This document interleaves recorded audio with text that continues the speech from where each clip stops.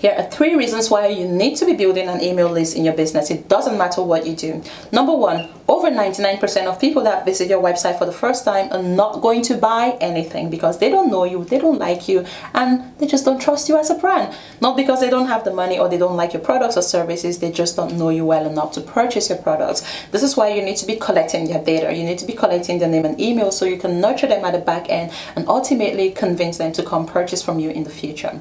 The second reason why you must be building an email list is because you do not own social media. Now, I've heard stories about people waking up the next day, their accounts have been hacked, or they have no social media accounts left anymore, and that's literally their business and their livelihood completely gone, completely vanished. Now, if you really think about it, Instagram, Facebook, YouTube, all the social media platforms that we are relying on to grow our business have our emails for a reason, okay? The reason for that is because they can contact us directly. They can communicate with you directly, okay? Because your email list is the biggest asset that you can own as a business owner. Now, we already know that social media is a platform where you have to pay to play. So our content is only shown to a very tiny percentage of our followers. And this is why it's very possible to see someone who's got millions of followers but only getting a few hundred likes under their posts, because the algorithm only shows your content to a very tiny percentage of your audience. And if they don't engage with that audience within a certain period of time, in a way, you get penalized for that content by not getting seen by all your other followers. So you don't own social media. They have all those rules, all those policies. The algorithm is constantly changing,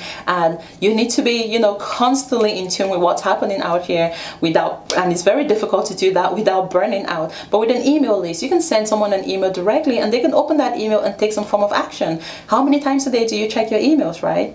And thirdly, you can easily automate the nurturing and the following up process when you have an email list. So with a social media page, you have followers, again, like I said before, they're not going to see your content all the time. But with an email list, you can easily send people emails and they can open those emails at a time that suits them and read your emails. And because they've signed up to your email list, there's a higher chance that they have an interest in whatever you're selling. But on social media, it's very difficult to tell what followers are legitimately interested in what you're selling and what followers are not. So if you're watching this video right now, here's your sign to go out there, build your email list and start making that money, okay? And if you're sitting there thinking, how do I build an email list? I have no idea how to start. Then check out the link in my bio or the link in the description field below this video for an amazing way to get started.